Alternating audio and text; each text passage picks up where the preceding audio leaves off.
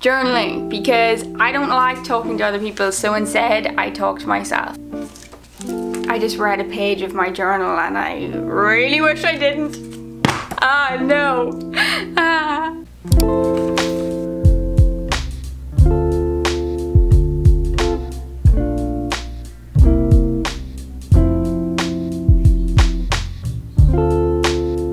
Hello everyone, welcome back to my channel. My name is Meg and thank you so much for being here. Today we have a fun, very highly requested video and I'm going to be talking about my journaling experience and my tips and my tricks for you guys. This is a pretty highly requested video and I can kind of understand why, because I remember when I first got into journaling, although it was quite a long time ago, I had no idea where to start. It's intimidating looking at a blank page. So I started when I was about 15.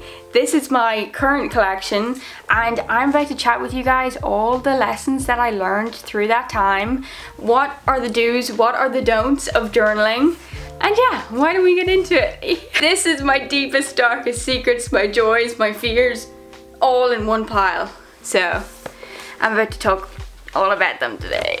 First things first, let's give a quick rundown of my history with journaling. I have one journal in here that I think starts when I'm about 12. I'm actually gonna do, it's a Winnie the Pooh journal. And I'm pretty sure it only has like 4 entries in it, but it makes me laugh every time. I really started getting into it when I was about 15 years old, right at the crisis of my mental health. Like just bam in the middle, I decided to start journaling and now I have all of these. I was given advice by a really good friend to start journaling and to keep a bit of a journal or to write about it, and I did just that. And it was probably one of the best things ever. At the time, I needed it so badly. In fact, there's probably about 3 or 4 of these journals that I would genuinely be terrified to look at right now because, oh my goodness, they hold some heavy stuff in there. I haven't been doing it consistently. It's been very much a bit of a roller coaster. I get into journaling, then I kind of get out of it. But recently, more than ever, I've kept at it and I'm really enjoying it. So that's why I'm doing this video, to show you guys how to really love it and how I made myself love it even more. I think journaling is so great for just getting those emotions out there. And it's usually one of the first things I do to pull myself out of a bit of an emotional rush. I grab my journal, write it out, and then get started with going for a shower or cleaning my room or whatever. My journal sits beside my bed and does not leave. That is where it stays. That is where I can reach it easiest. But yeah, let's get into the video. Let's get into my tips and tricks. Okay, so first things first. Your planner is not your journal. Your planner should be something that is for organizing, productivity, work, college, all of that good stuff. It can be where you write your to-do lists and your plans for the day. But I personally think that your journal should be like an emotional outlet. It shouldn't be something that's for work or productivity or anything like that. It should be a very calming environment when you use your journal. So this is my current journal. I leave this beside my bed with a pen beside it. I think this is really important. Make it really easy to grab. Grab your pen, grab your notebook without having to open a drawer or go the other side of your room. If you are having a crisis, you are going to want to be able to reach this straight away and just let out all of those emotions. So yeah, keep your planner and journal separate. My second piece of advice is find your journaling space and make it as cozy and comfortable as possible. For me, my favorite place to do it is in bed, in my bedroom in general. My bedroom is my happy place, my sanctuary, my safe haven. As you can see, she's gorgeous. I light candles for myself all the time. I make my room very ambient. It's really important to kind of do this stuff in a comfy, happy place that brings you joy, because you're writing out your emotions.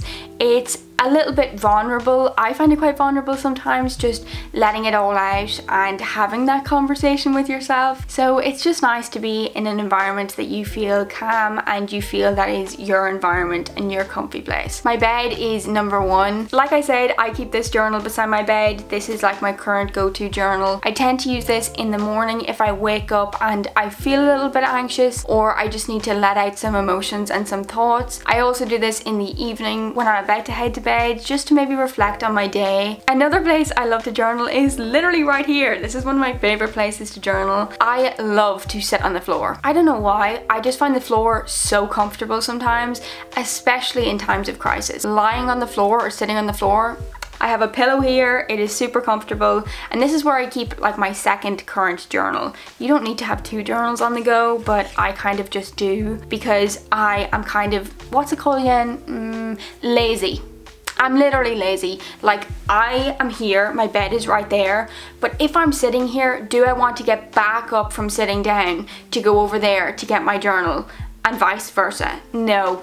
Literally no. So that's why I have 2 journals on the go. It's not as important to me as this one. This one I just kind of throw random thoughts in if I happen to be sitting down here. But yeah, make your space cozy, light some incense, light some candles. Treat it as a bit of a ritual, just something to look forward to in a space that you feel happy, in a clean room, all of that good stuff.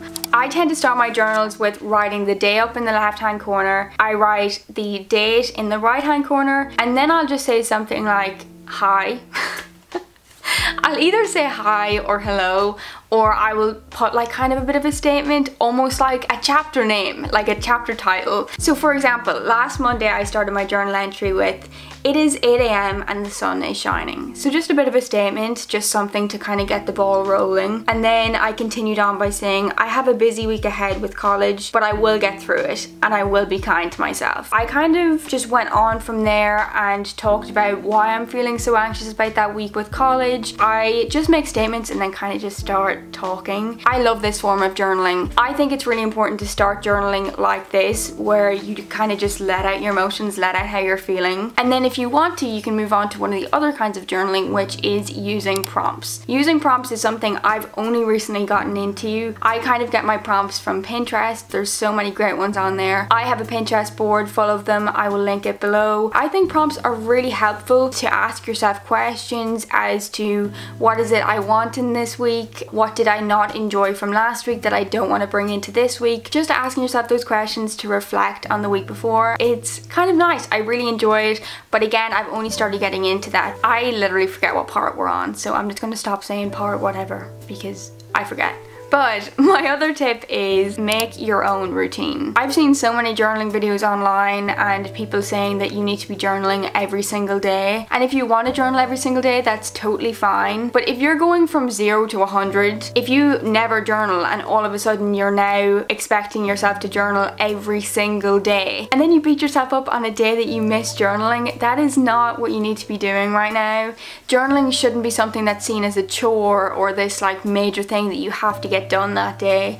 It should be a little bit more enjoyable than that. I can understand wanting to make it a habit. That is so important as well, to keep up with it, especially when you feel like you really need something like this in your life right now. But for me, I kind of just do this every other day. Every second day really at the moment, or whenever I really need it is kind of when I'm doing it. Make your own routine. If every day works for you, or if every second day works for you, or if 3 times a month works for you, do it that way. Listen to your own mind and what makes you happy. That is the most important part. Okay, so this is one of the fun categories. One of the most important things is your equipment. Obviously, the equipment is a journal. But I think it's really important to get a journal you like and something you love to write in and use. It's just important that you have something that you think is pretty and special. It's different to your other like college notebooks or your school notebooks or anything like that. It needs to be something that you find special and just enjoyable to write in. My personal favorite is I love an A5 journal.